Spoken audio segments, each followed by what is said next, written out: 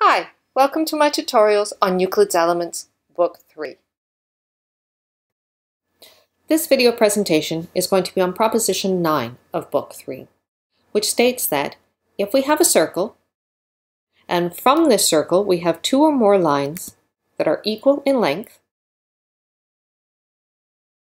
then this point must be the center of the circle. So let's prove this. First thing we're going to do is draw a line from A to B and bisect it at point E, and draw a line from B to C and bisect it at point F. Now we draw the line from E to D and extend it so it intersects the circle at K and G. Now if we look at these two triangles, we have EB is equal to EA, because E was the bisection point of this line. BD is equal to AD, since we defined that in the original statement of this problem. And ED is common.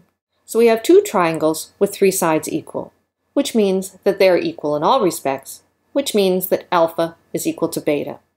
And if we have a straight line with another line intersecting it, by definition, if alpha and beta are equal, alpha and beta are right angles. So ED is perpendicular to AB. Now, if you recall from Proposition 3.1, finding the center of the circle, if we have a line or chord AB and another line that bisects it and is perpendicular, then the center of the circle must lie somewhere along this line KG. Carrying on, we're now going to draw line FD and extend it out to the edges of the circle.